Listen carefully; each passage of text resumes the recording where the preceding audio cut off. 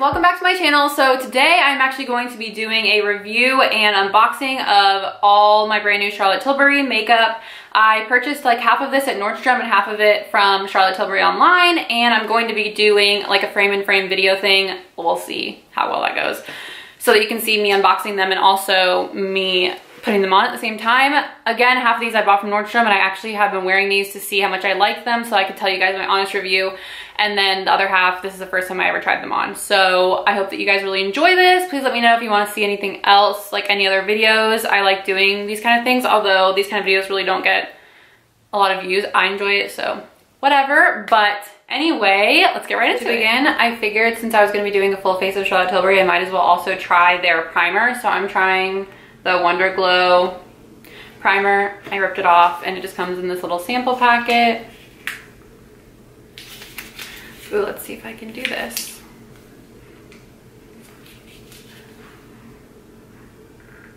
Honestly, please don't pay attention to my dog making lots of noise in the background. Okay, well, this isn't really going as planned. There we go. Okay, so it's kind of like a shiny, like shimmery color and consistency. You can tell. So I'm just gonna apply that to my face. This is scary because I break out really easily, so trying new products is a little terrifying for me. I had to look in the viewfinder because I'm not using mirror, so sorry. Okay, it smells good, which I'm actually usually very suspicious of because I don't like when brands add fragrances, because it means there's more stuff on your skin, but smells nice. My face is turning red because I was like smashing it in there, but we're not gonna pay attention to that. So I have the primer, and then first, I don't know if everyone does their makeup this way. Obviously, probably not. Everyone's different, but I do concealer first because then I feel like I use less foundation, and usually my foundation is more expensive than my concealer my dog wants to come in. So I'm going to be using the Magic Away Liquid Concealer, and this is in the shade 1. I always get the lightest concealer because I'm really pale anyway, and I like a really bright under eye. So you're supposed to like turn this, and then the product comes out. However, it's taking its sweet time. So I had to cut because it seriously was not coming out. So first con is I get a little nervous when it takes too many turns because I feel like all of a sudden it's just going to explode everywhere. But I'm actually going to be using a mirror from another compact to be doing this because I can't see anything in the camera. So it came out, and I'm just going to put it, okay, excuse me. It's really not coming out still. Under my eye. I'm not a makeup artist. Please do not comment and let me know I'm doing everything wrong, unless you're trying to be nice. If you're trying to help me, please like comment. But if you're just trying to be like, you don't know what you're doing, obviously I don't know what I'm doing. This isn't new news. Okay, so I just kind of put that literally everywhere that I have issues, which is everywhere. And so far I'm a little iffy about that one because it took a long time, and this is how much product is actually in it, as you can see, and it took a lot to get it out of there. So we'll see how I feel about that. And then I'm going to be using a beauty blender to blend all that in. Please do not judge my face during this process. So fret not, obviously I look very pale, but this is what happens when I put concealer on, because I buy the lightest shade of everything and I warm it up because I'd rather be too light than too dark and have like a line. So that's the concealer part. I enjoy it so far. It really covered up what I wanted it to cover up, but it doesn't feel heavy. I was using Shape Tape before and that was aggressive, but I also really liked it. But Maddie Bernard said, if you're still using it, grow up. So naturally I grew up a little bit. So now I'm gonna be using the foundation. This is the Magic foundation in the shade 3. I don't know if this is just me or where I got it, but what is this? Are you supposed to buy a pump? Am I pulling the wrong part off of this bottle? I don't know, but I don't like this at all. Like whatever this is. No, we're gonna get sponsored by Charlotte Tilbury. Yikes. But I don't really enjoy this, whatever this is, this applicator. I know you're probably supposed to buy a pump for it or something. I don't know, but this just feels like not useful, honestly. But, and also probably not sanitary the way that I do it, but we're learning. I just kind of like YOLO it out. Is this not sanitary? Probably. Am I gonna break out because my skin gets better? the old whatever is on there? Probably, but whatever. Okay, so get a lot of that on my face and also a hair in it. So love, ow, it's still attached. Love that. Okay, so I'm gonna be blending that in also with my beauty blender. Also, I cut out half of this because it just takes a long time. And my videos end up being 45 minutes long, so you get the gist of what's going on. So I now have the foundation on. Also, for transparency reasons, I have worn this like the last couple days because first of all, I ran out of foundation, my other kind. And second of all, I really wanted to be able to tell y'all how it wore throughout the day by the time I made this video. I love this foundation actually. It doesn't feel heavy on the skin, but it really covers quite a bit. I wouldn't say it's like a full coverage necessarily. I would say medium buildable coverage. And then I also put the powder on top of it, which makes it very like full coverage in my opinion. At least it's not as heavy obviously as like the Estee Lauder Double Wear, which is what I was using before, but it's a lot more breathable and my skin doesn't feel like clogged down. So I put this on top of it. This is in the shade 1. This is the lightest shade. Again, I look very pale until I put color on my face because I would rather be, again, too light than too dark. So I'm just going to take this powder brush from Real Techniques and like switch this around and put it all over my face. I know I'm telling you this since I'm just doing it, but the only thing I really, I'm being rude about these products despite the fact I actually love them, but there's a lot of fallout when you're like brushing the powder. So when you go like this, a lot of powder fluffs up. Like, can you see that? And I just feel like that's my money just flying away. So I don't know how you prevent that, but that's not my favorite thing in the world. So I just kind of dab that all over my face. Like, it's just getting everywhere. And that's fine because I actually really like it. And it's a great like coverage. And it's also really nice on the skin. Like, it feels good, it looks good, but it's flying everywhere. So don't love that. But I think it looks really nice on. I still like, you can still see a little bit of my blemishes, but you know what? We're not here to be perfect. We're living our best life, trying our hardest, so whatever. So that's finished. The girl at the Nordstrom counter, who love her, she was a lovely lady, told me that I could use the Swish and Pop blusher as a bronzer and a blush. I'm sure you can. I cannot. It's all pink. It's all so pink, and I tried this a couple times and my whole face was pink. So do what you want with that, but I would not do that. So I'm gonna be using this little palette that I got. This is something I got in the mail. This was actually from Charlotte Tilbury. Half of this from Nordstrom, half from Charlotte Tilbury.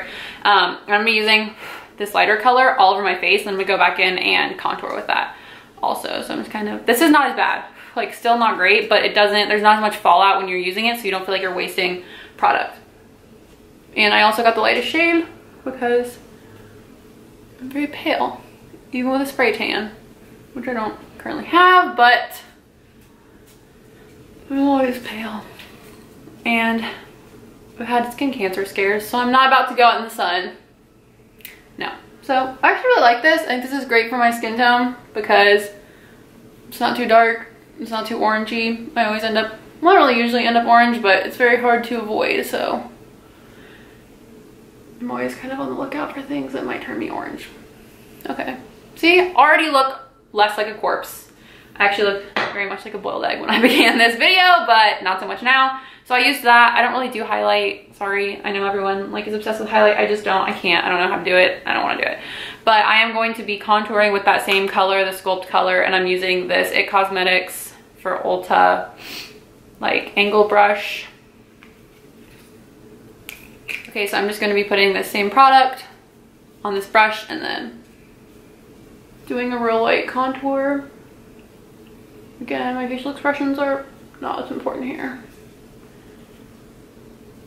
However, I would like to say these are expensive products and you have to use a lot.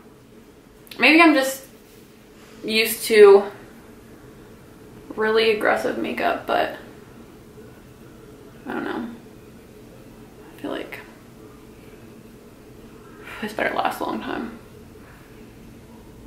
Because I obviously like buying nice, like expensive things, but I want them to feel like they're worth it also.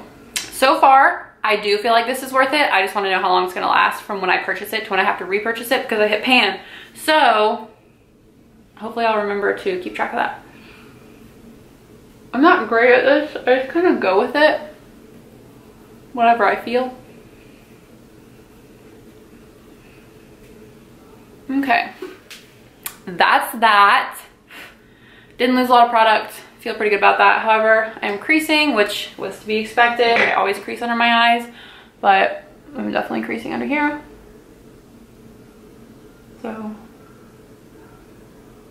we're just gonna pretend that never happened. Now I'm actually gonna take the Swish and Pop blusher in the shade The Climax, and I'm just gonna put that on my cheeks and a little bit in the area where I contoured. Also, can you tell I'm going more brunette? Who am I? So that's what this looks like again. And she was like, use this part for contour and this part for blush. It's all pink.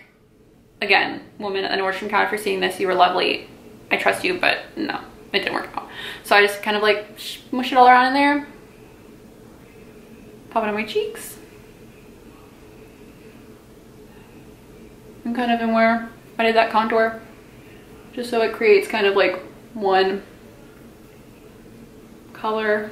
We're just gonna go all over because I don't want any like harsh lines or anything. So I think that looks nice. Honestly, my whole goal with makeup is to make it look like I'm really not wearing 10 tons when I am.